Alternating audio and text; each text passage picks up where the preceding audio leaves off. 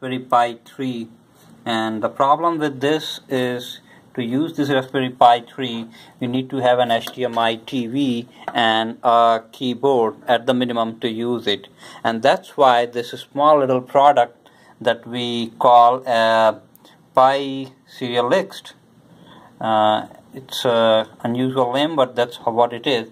So using this small little device, we hook it on its COM port, something like this, and then that's the concept that I want to show you. And then we hook it to our computer on its USB port, something like this, and then once you power it on in this fashion, just power it on and you can see the console message on your computer.